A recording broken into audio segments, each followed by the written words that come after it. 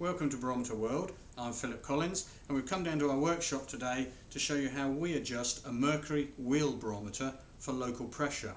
Now here we have a traditional Mercury wheel barometer with the tube coming down here, glass weight resting on the mercury, silk string going around the wheel which is connected to the hand on the other side.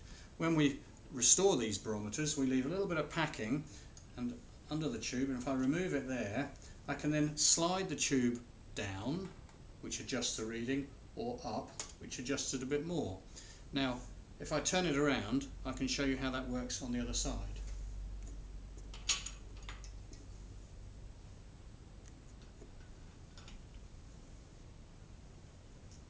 There we have the tube as high as it will go, and if I move the tube down you can see the black hand moving as it moves down, and by careful packing with a little bit of cork or card you can adjust it to a much closer reading in your area.